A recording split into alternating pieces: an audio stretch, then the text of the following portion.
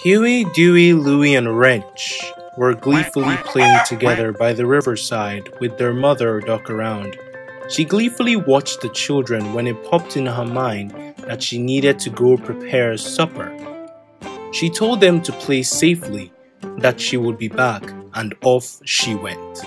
The ducks played gleefully with no care in the world when one shouted out, "Enough!" and slapped Wrench. His back turned due to the impact and slowly turned back to them in sadness. "Don't play so happily with us like everything is alright. I don't want your ugliness getting on my feathers," said Huey, who was the oldest. "Hey Huey, I think some of the trash spilled onto you.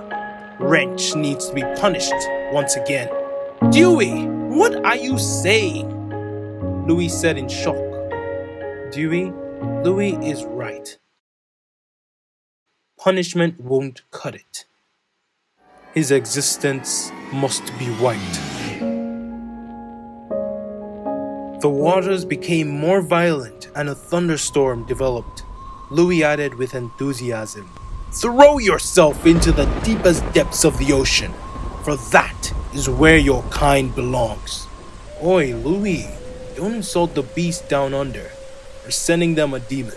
He's nothing like them." Wrench's face is darkened like the storm, and he heads to the flowing river behind him, and slowly but surely is enveloped by the river.